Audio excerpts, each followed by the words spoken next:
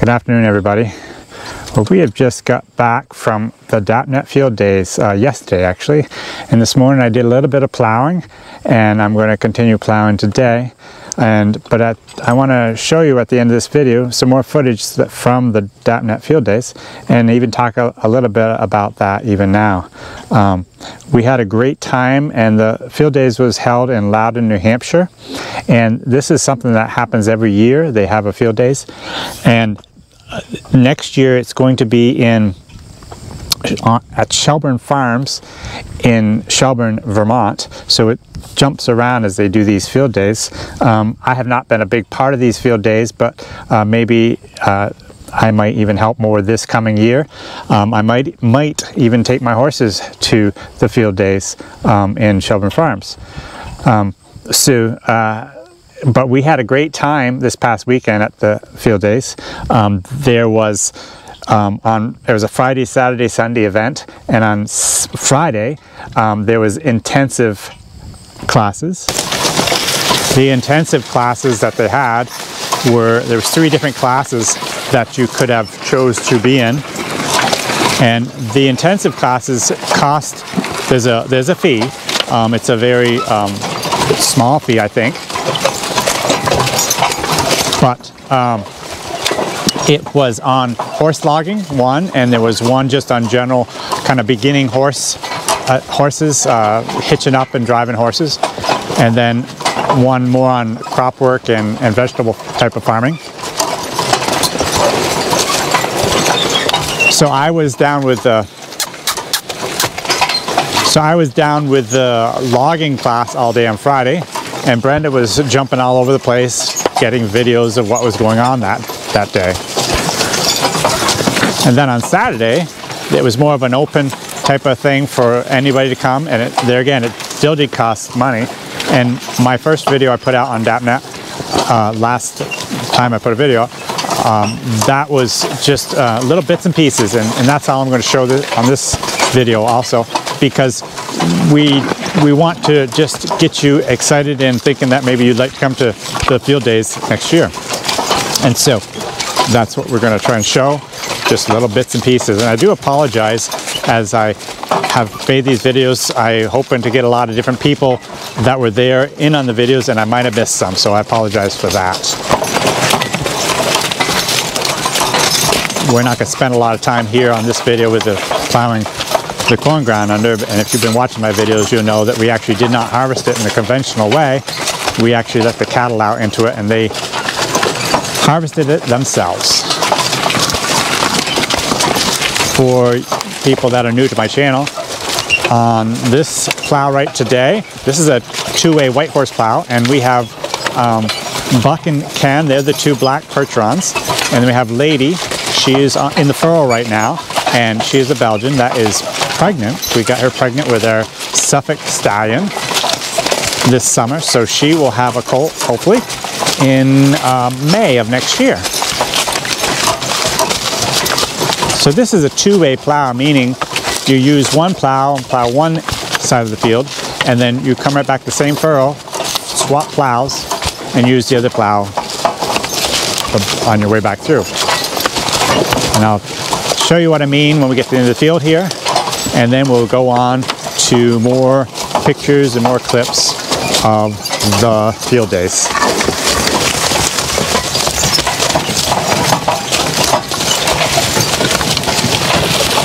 Am I missing anything, Brenda? So I personally had a super time at the field days. The thing that I enjoyed most was getting to know people. People with similar interests. And there's just a lot of really nice people out there. And people who really want to work with the land and work close to the land. People who want to work with horses or oxen or dogs, just using unconventional ways to do whatever it is they want to do, whether it be being in the woods or being in the field. And there's a lot of cool people out there with a lot of cool ideas. And I was very pleased to meet them. And they were from I was surprised how wide of a area they came from. And the hope is that this draft animal powered network will maybe, you know, spread out and move to other areas, make it easier for other people to come that are from further away, because people who are close to the land and have animals can't be gone for too long. This was a long trip for us, and I'm really glad we went, but this was, we took an extra day and went to the coast, and that was beautiful. Weren't there very long, but I got my ocean fix, so I was very happy for that.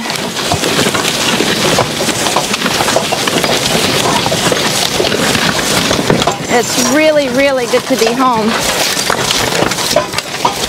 And while we were gone, we had a really hard frost, so things are different now.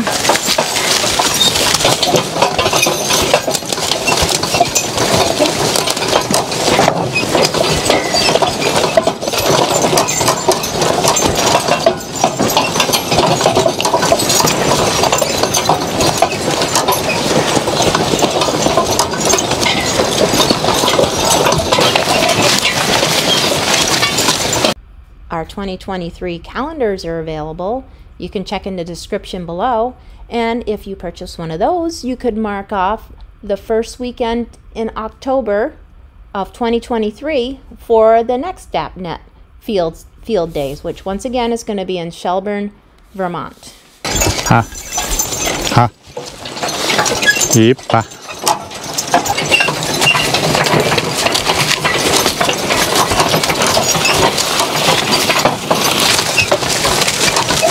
So let's go now to some of the footage we had from this weekend's field days. So we had a lovely lunch break, and now we are headed down to the woods for the logging section of what's going on here at the farm this weekend. This was going on this morning, and Jim got a little bit of footage of that, but I'm going to go along and see what's going on down there myself this afternoon. Heading down to the place where the logging will take place. So here comes Derek and Brad with their team of nice Belgians that they have, and we used them this morning and we'll continue to use them this afternoon.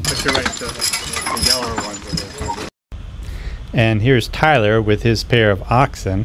These oxen belong to Sanborn Mills Farm, which is the host of where we're at today.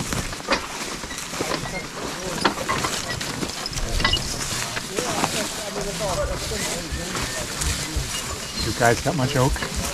Very little, actually. I don't think this calendar year I've cut one, except for at the Marsh Building, Rockefeller. We had one big old oak they had one. No, hardly ever. The only place I used to see it regularly, I used to have a client up in Grand Isles up by the lake, and she had a lot of real nice red oak.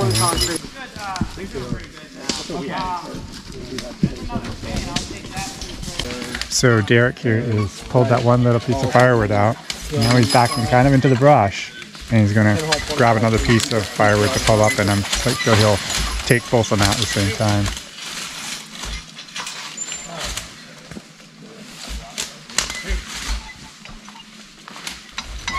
His horses were feeling pretty good, and they're a nice stout pair of Belgians, and he was kind of complaining, saying, can't you get me some bigger hitches so I could pull out to get these horses a little bit tired instead of pulling this small stuff?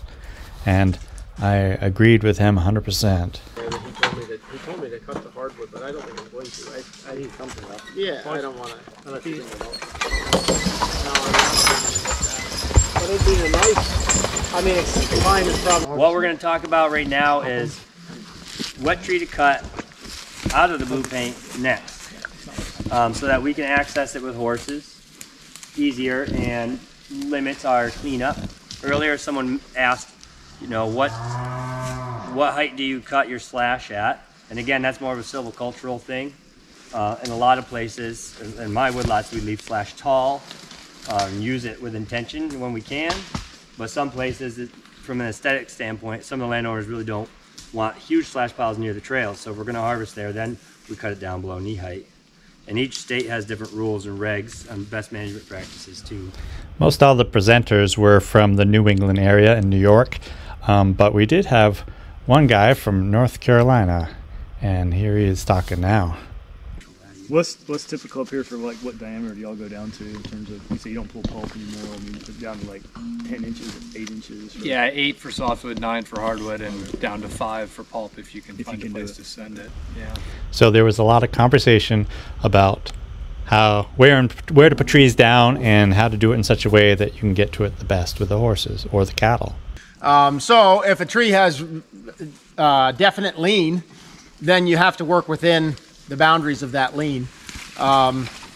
So as far as whether or not you like it to be in line with your trail or across the trail, a lot of that to me is dictated by the lean. Now, of course, we talked about safety quite a bit during that day. Not only right above you, like the closest I've ever come to, being taken out was by a dead ash tree 40 feet away from the trunk I was cutting. Right. It brushed past it when it was falling down. The tree shook 3 times. And on the way back, the whole top broke off. The tree hit the ground.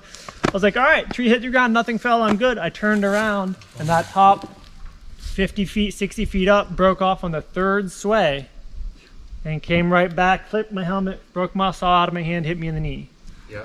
8-inch diameter. Yep. Like that, even though, like I said, I watched it hit the ground, looked up, nothing broke off. Yeah. And I was probably 20 feet behind the trunk of the tree I cut.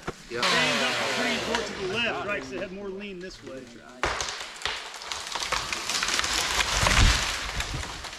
Let's come check out the stump. Talk about the hinge. You can talk about that, John. Yeah. So John did a great job of putting this tree down, and now he's explaining to us the importance of proper cutting, and he actually went right through and showed how he did it, and he did a great job with that also.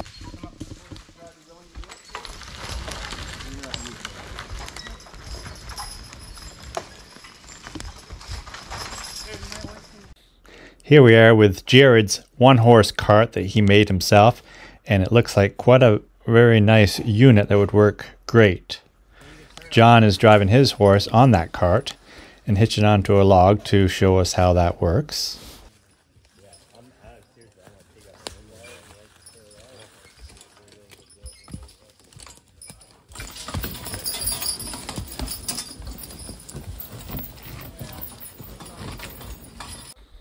And here Tyler is pulling a top log out of the brush to take out the landing.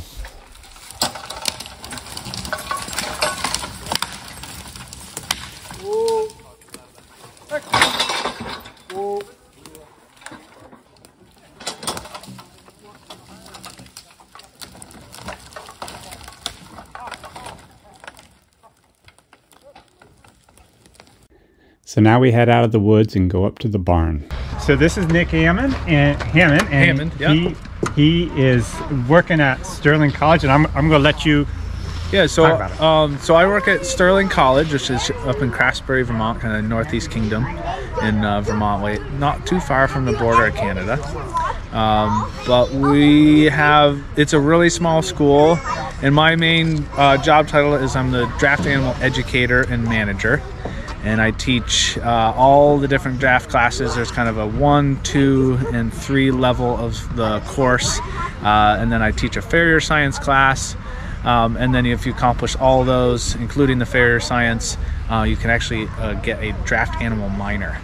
And so that's my main goal, on top of just managing the animals. And I do help out on the farm. We have kind of a small diversified farm, mostly grazing animals, and we have a few meat birds that pretty much all of our food goes into the kitchen that the on-campus kitchen.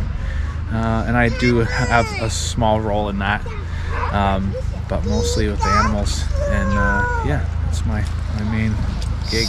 Brandon was up here yesterday, but I haven't been up here yet. Yeah. Hey, please don't walk around like that. So we're getting a ride up to the other site, and we have the next generation is riding along here. And one thing we learned this weekend is how important it is for to pass this on to the next generation. Yep. By the way, this is Saturday. This is the second day of the workshop and the field days.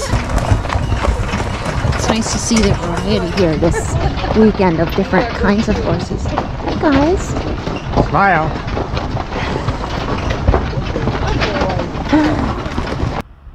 And here are the meters. They're given rides, and they were one of the sponsors for the whole event. So thank you, meters. Lots of activity here on the farm end of things. We've got quite a few teams of oxen. Bring straight out to me. Gather your line. Yep. And here's a young man trying his hand at driving horses. And here's another great pair of Belgians. Did some great work on the spring tooth.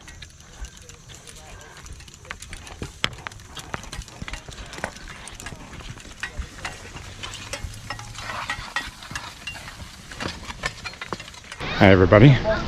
So here we are on the last day of the DAPNet field days. And we're going to be showing a few different things.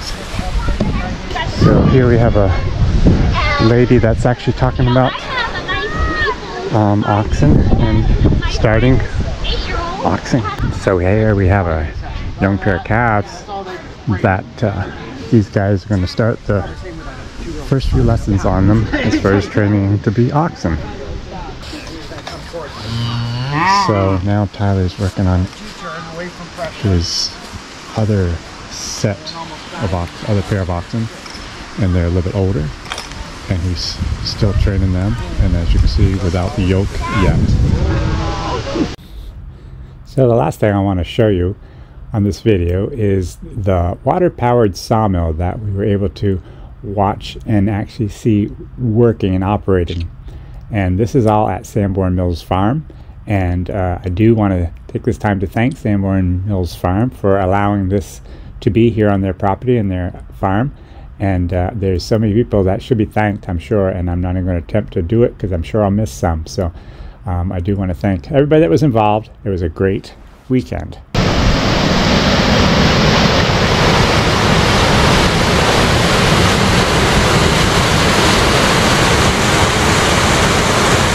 Okay, so here we are with Logan down in the sawmill, and he's going to explain a few things as to how this operates.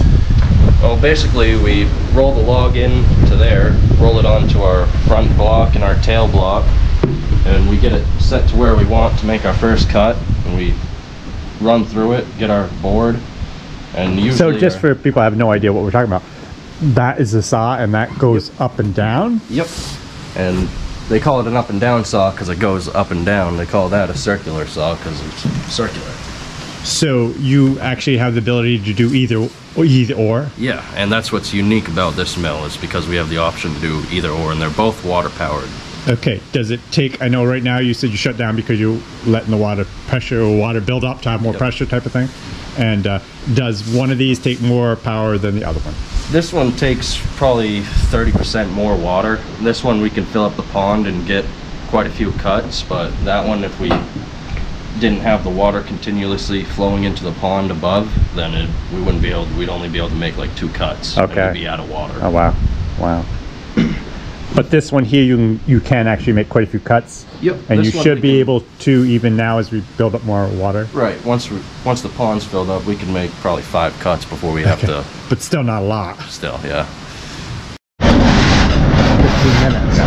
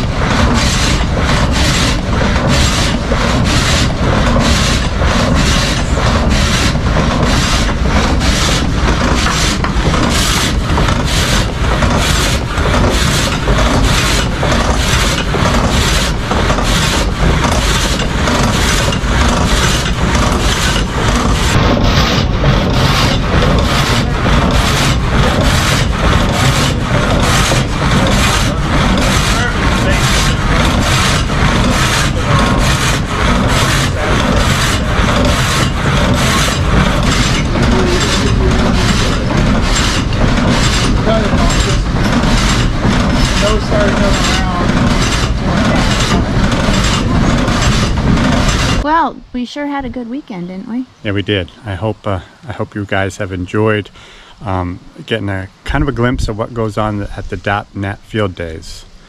And we'd like to actually invite you all to even plan on next year coming. And next year we'll be in Shelburne Farms in northern Vermont.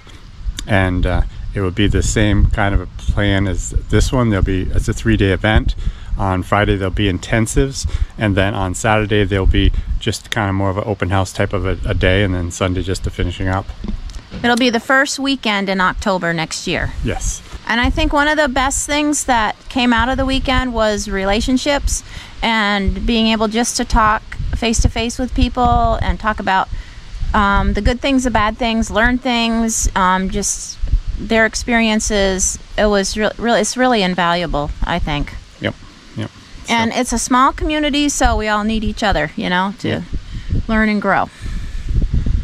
So, I hope you enjoyed the videos. You have a great day.